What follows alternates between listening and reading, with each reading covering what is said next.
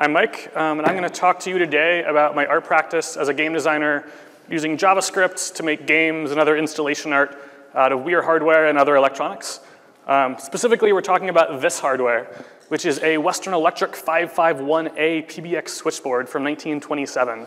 Now, I'm sure all of you are intimately familiar with Western Electric's 551 line, but in case you've forgotten, the 551A was the smallest they made. The B, the next one up, is literally 3 of these next to each other that 2 people would have used.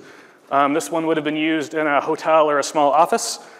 This actual literal specific switchboard was used at the Mead Paper Mill in Chillicothe, Ohio, where there's some stickers on it that suggest, what? Chillicothe, thank you. Chillicothe, Ohio. Where there's some stickers suggesting it was used through the 60s, so probably over 40 years, which is pretty ridiculous, especially considering it was likely the same literal person doing that job all 40 years. You can't really see here, but we have the original name labels on there that have names like Smith and Jones in the front lobby and the Beer Man. There's a whole fascinating history there that we're not really going to talk about. We're going to talk about its present instead, which is this game called Hello Operator. So as a game designer, I make experiences that use non-traditional interfaces that connect people to the world around them and sort of hope to teach them things about the systems that rule our world. And so this was part of my research at the MIT Media Lab, where this game, you sit down and you use it as if it was your day job, actually learning how to use this hardware to connect people who want to make phone calls to each other. There's obviously a bunch of concessions that had to be made to make it a fun game. But for the most part, the goal here was actual authenticity. You can learn the game by going through the interactive tutorial it has, or you could actually read the instruction manual that came with it in the 20s, and it's close enough that that would teach you how to play the game. But for the most part, it's what's known as a time management game. Maybe some of you might know the early 80s arcade game Tapper, or casual games from 10 or 20 years ago called Diner Dash, that are all about you are some sort of service worker helping people out, and you have this sort of sequence of steps to help a single customer. Like in my case, someone's light turns on because they want to make a phone call. You connect them, you pick up the phone, they tell you who they want to talk to, you connect them to that person, etc. This chain of events is very simple, but when 10 people want to make calls at once, it gets very hectic very quickly, and you have to manage your time pretty well. So we'll touch a bit more later on sort of why I think this is interesting and why take the time to do stuff like this. But for the most part, I'm going to touch on 2 different things in this talk. The first part is going to be the actual process of working with physical hardware. Like, as someone who's done some hardware but is mostly a software person, what do you do when 150 pounds of 100-year-old hardware shows up on your doorstep? And then after that, I'll talk a bit about software and sort of cross-platform stack that let me actually develop this and sort of design a design process for making these digital physical hybrid games, both with Hello Operator and some other projects I've worked on. So yeah, you just bought a switchboard on eBay and had it shipped halfway across the US. What do you do now? You probably want to open it up and see what's inside, which was the first problem we had. So the back of the switchboard came off really easily. There was this handle. But you can see that front there. There are cables, there are lights, there are some switches. You also might be able to see a keyhole on the front there. That, surprise, was locked. We talked to the guy who sold it to us. He had no idea. We brought in some people who are handy with a lockpick set because it was MIT. There are a lot of those. No one could get in. We went on eBay and bought some random other keys for switchboards that looked kind of similar. Unsurprisingly, none of them worked. So I ended up, it pained me, but I had to cut through this cheap piece of sheet metal on the bottom. We could unscrew and remove the sheet metal. We could remove the lock. And that could have been it. It was a little annoying having the front flapping up and down when we tried to move it. But one of my colleagues, John, did probably the coolest single part of this whole project, was he looked at this lock and said, this looks really simple. I can do something with this. And grabbed a set of calipers, did some measuring, did a little bit of 3D modeling, made a couple test prints in our 3D printer downstairs. And long story short, this is the 3D printed metal key that fits our 1920s lock. And we still actually use this key today when traveling with it. But so even then, you open it up, and you see this weird mass of wires, but not wires that make sense. So if we take a step back and look at that front table area of the switchboard, conceptually, there are a bunch of different columns, where a column has 2 cables, 2 lights, 2 switches.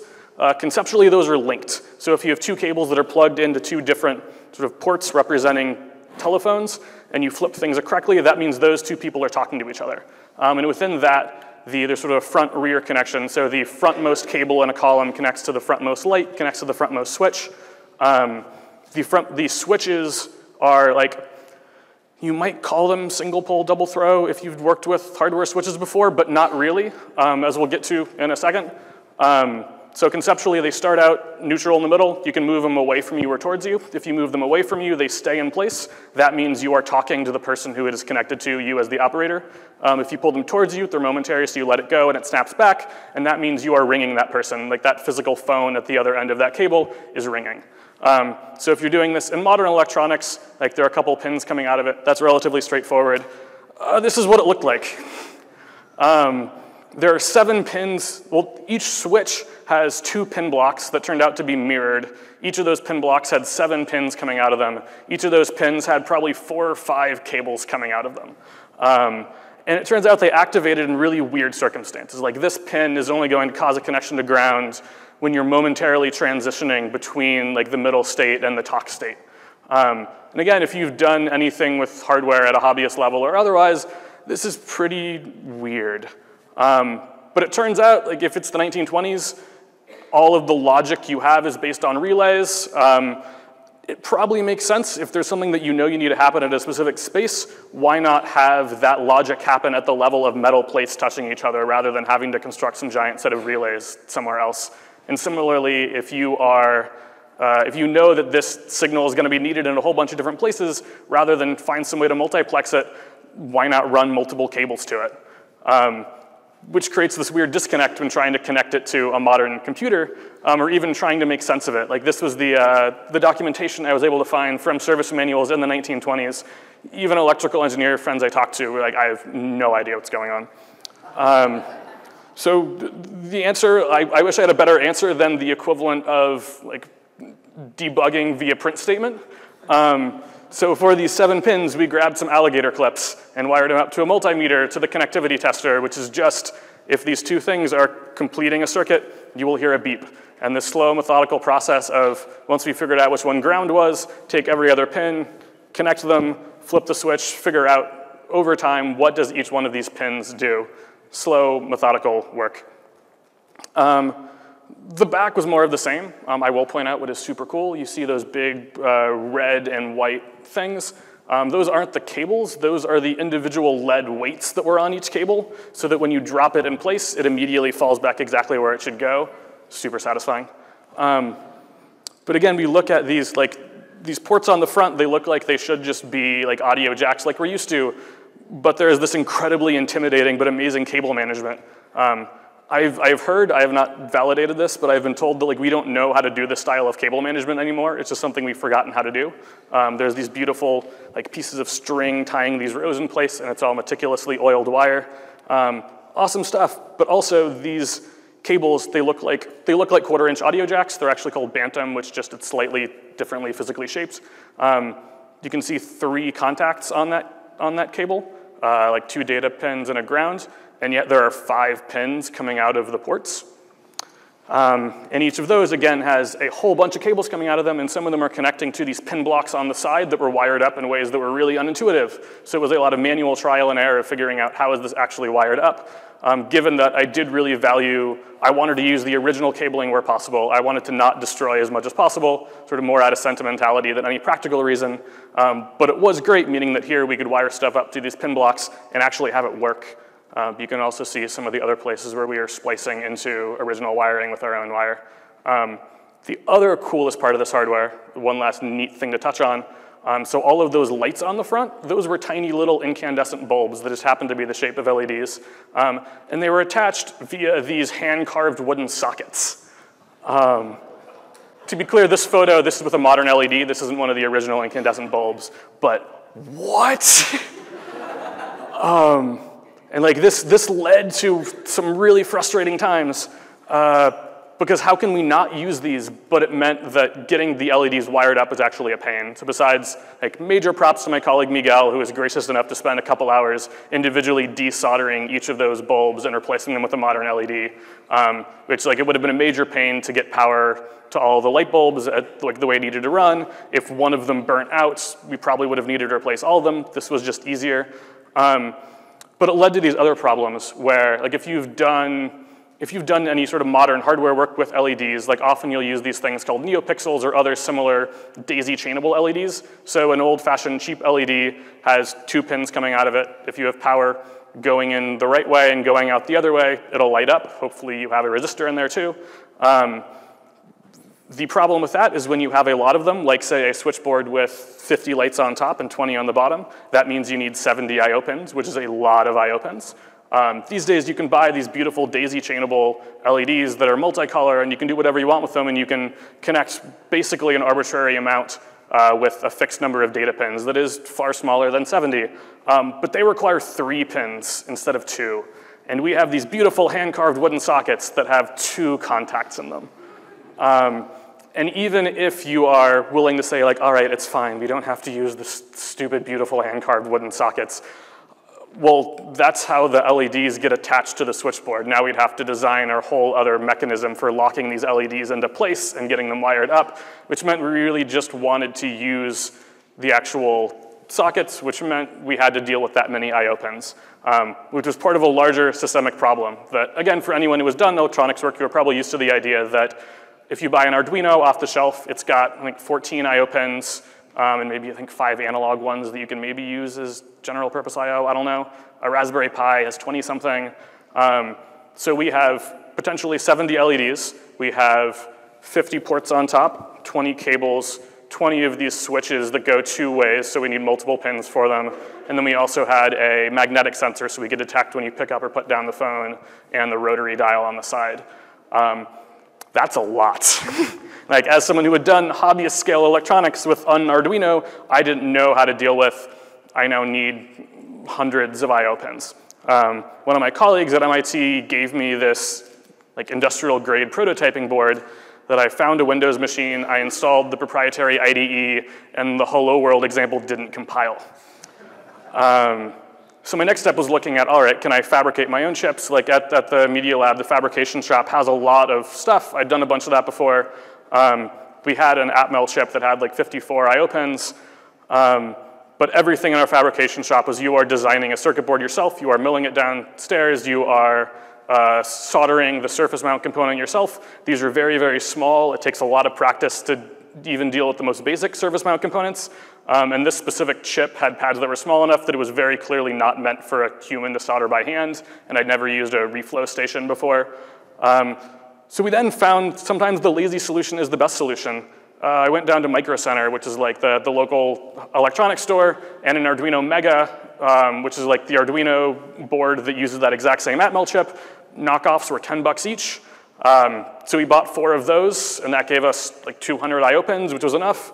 And I designed and fabricated these little like Arduino shields for them that wired up to all the I/O pins we needed with quick cable disconnects. So it was super easy to swap them out if one broke, that sort of thing. And it was all connected to a Mac Mini we had lying around driving it. The last sort of electronics bit of trivia was figuring out how to actually figure out what cable was plugged into which port was a real problem. Sort of the solution I ended up on turns out to be something you might be familiar with if you've built your own mechanical keyboard and built out a key matrix. So we had all of the ports were configured as inputs where everything was always high. Then you go through one by one, and for each cable, say make it an output that's sending a low value, you can then read through every input. If any of them are low, that means you know that they're connected to each other. And so you can scan through your update loop and you know, all right, we know exactly which cables are plugged into which ports. That was really easy in like a dozen lines of Arduino C. In the first version of this, when we only had the top 2 rows connected to each other, which meant that we only had 20 plus 20 is 40, which meant we had enough pins that we could fit it on a single Arduino board, as opposed to the full 70 meant we now had to span it across 2 different Arduino boards. And everything was connected to a computer, but going through serial over USB and then talking to a node process wasn't fast enough to really do the like timing synchronization in a way that would have worked, so we had to directly connect the two Arduinos to each other, which, again, if you are someone who actually does this sort of thing for a living, this is still relatively trivially easy. But for me, it was sort of a slow process of figuring out, like, oh, this is all we have to do. And so you'll notice everything I've talked about is very specifically just talking about hardware. I have not said anything about building software other than some Arduino C or actually designing a fun game, which was very intentional. Sort of my goal was looking at how can I tackle this hardware as its own problem so we could let the design space be its own problem.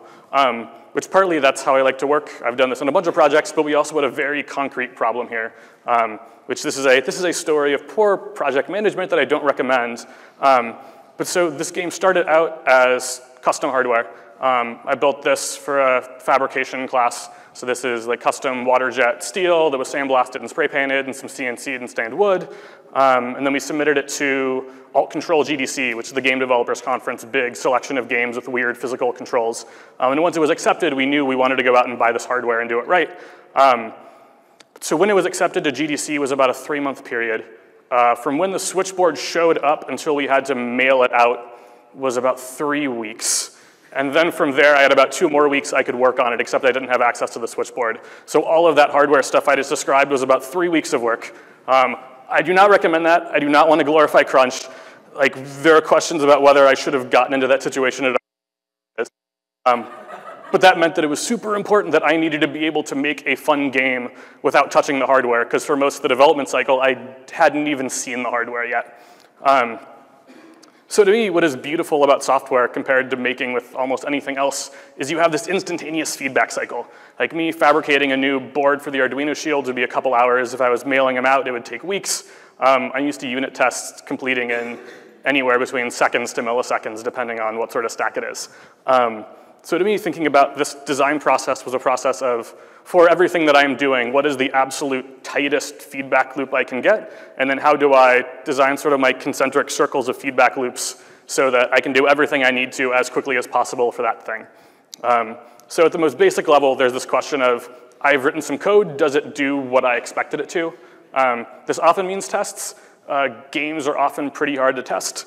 I think a lot of reasons for that are cultural, but also a lot of it is just the problem of testing content, and this is a giant, like gnarly stateful state machine that poking at it manually is gonna be easier than anything else.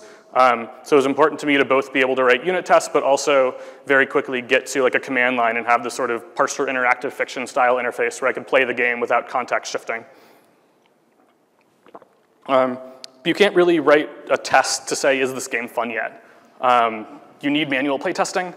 The hard part about playtesting isn't the actual playtesting, it's getting playtesters and saying, hey, you need to come to my research lab, I can't come to you, also it needs to be in this 3-week period. That's a problem. So I knew early on I wanted a version of the game that could run on an iPad. That seemed like the perfect compromise of people can understand a drag and drop touchscreen controls. I can fit it in my bag and take it to playtest events I was already going to in Cambridge and San Francisco. Like that seemed like the right balance. I don't have a good screenshot of it because it no longer compiles because it's an old version of Swift, but you can sort of see it on top of the switchboard there. And then finally, like you can test, is this game fun on an iPad? You can build a fun time management game, but a lot of stuff is harder to test, like the onboarding experience. It's very easy to hand an iPad to someone and say, this gray rectangle represents a cable, you can drag it around. When people sit down at this actual switchboard, it is incredibly intimidating. And it takes them a while to learn, I can do things that are incorrect and this scary game isn't going to punish me. I can use this, like plug in the cables with force and this 100-year-old hardware is going to outlive me, I'm not gonna destroy it. And those sorts of things can't really be tested without the actual hardware, which also meant that given that the hardware was in my physical hands for such a short period of time and I didn't know when I could get people there, at any given time I needed to be able to deploy the current build of the game onto the hardware without much fussing. Like a big heavy deploy process would have been a non-starter. So I think most of the people in this room are software engineers. You can start to see many shapes to the answer of this problem depending on what flavor of software you do. Like in broad strokes, this is a problem where we want to separate like this business logic engine of a game from like how it is actually literally playing. So we have this little JavaScript game that manages the state machine and all that. That just, when you instantiate it, I pass in an object that the game has this API contract where it knows it can turn on Mabel's LED, and it doesn't care if turning on Mabel's LED means a physical LED is turned on, or a UI view is changing colors, or we're console logging something out. It just knows that that's going to work, which is great because it means we can make the game run anywhere. We can throw in that fake adapter for tests or CLI, or one that's running in JavaScript core on an iPad with some bindings out to native Swift code that's creating a view layer, or talking to the actual 4 Arduinos, and we can separate engine development from hardware development in the way we want to. Which again, this probably sounds straightforward to a lot of you, depending on where you're coming from. You talk about MVC or MVVM, or solid object-oriented design principles, or like React-style view as a pure function of state and unidirectional data flow. But that's not really how games or hardware work. Like these are both sort of fields of engineering that are coming out of spaces of much more constrained resources, whether that is like literally a microcontroller that has very limited space for writing your program, or a game engine where you're running on limited hardware and need to have a 3D engine and physics and all these complex things. Which means like if you're writing microcontroller code, you're probably writing in the Arduino IDE, and you have a single function that runs on start, and then you have an update loop. If you're writing code in Unity, you are operating inside Unity's monolithic framework of this is how your game is structured. And so with these, it's very difficult to say, I want to optimize for what is going to make me most productive.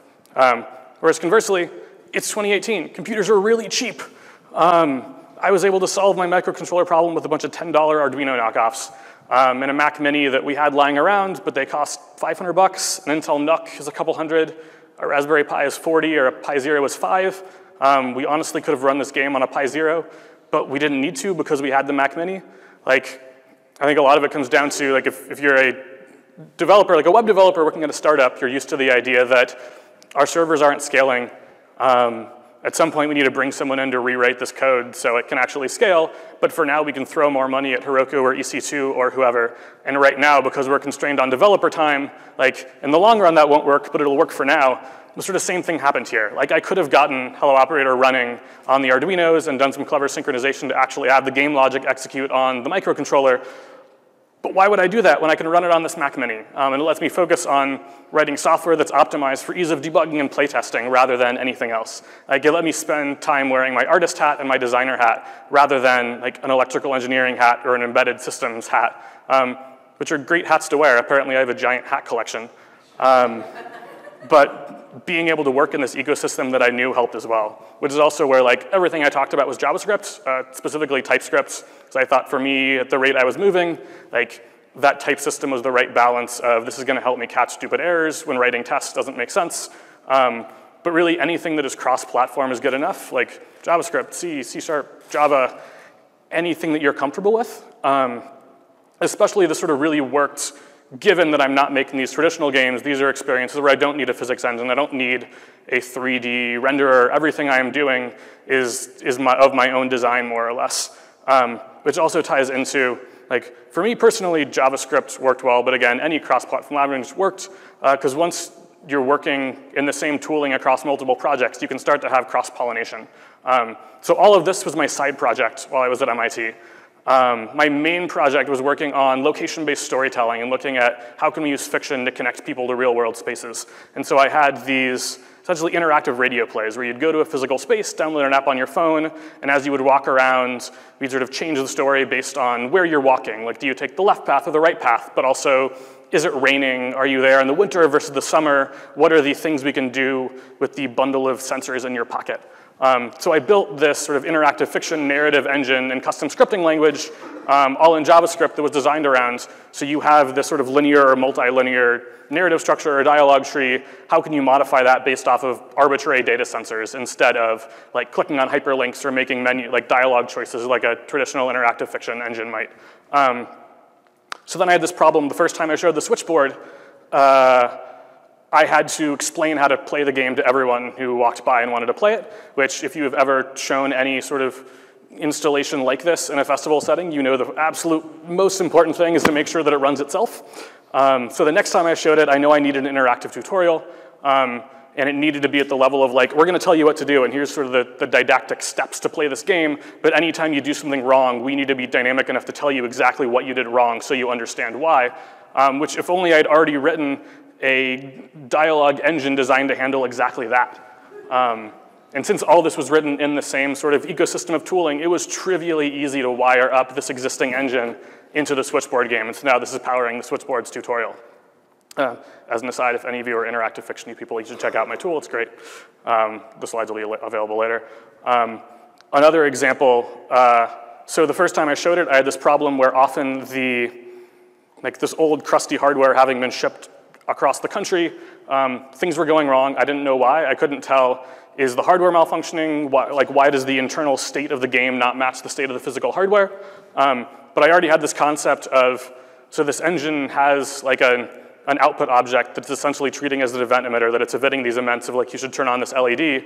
I also already have this iPad build of the game that works. What if I could just broadcast to multiple outputs, and what if one of those was actually some JavaScript glue code that connected via WebSocket to the iPad app, and all of a sudden I had an iPad app that I could hold and see in real time what the game thought its internal state was, and I could fix things as need be.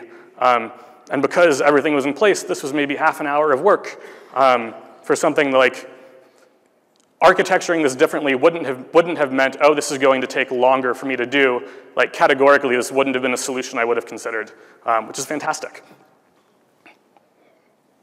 But so I think everything I'm talking about, like this is about weird games that use non-traditional interfaces. That doesn't mean that they have to be things that use embedded electronics. I think sort of anything that is a game that operates outside of this world of, like here is a game engine and you have characters moving around. Like I've done stuff like this for like web games and party games. I also worked on this game called When in Rome. This is a tabletop game that you buy on Amazon, like a box of cardboard components, nothing electronic in there, but you also need a smart speaker, like an Alexa device. And so Alexa acts as sort of the game master for this trivia game, and as you fly around the world, you hear questions asked to you by locals in the city as you're traveling in the game.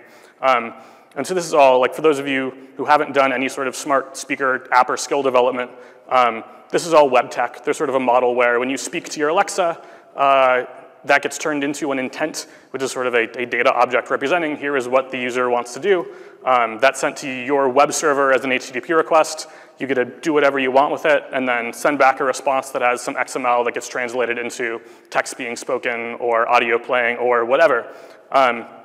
If you're doing this sort of development, what can be a little frustrating is a lot of the official tools for Amazon or other platforms, like that is the only model that exists. There's no good way to test your app other than deploying it or finding a way to like get your local dev machine on the open internet so you can actually talk to your Alexa device and run through Amazon servers. There's no good way to test it locally or type on the command line instead of having to physically talk, which is a real problem when, say, you're doing this in an office of a tech incubator where every single company is building Alexa skills.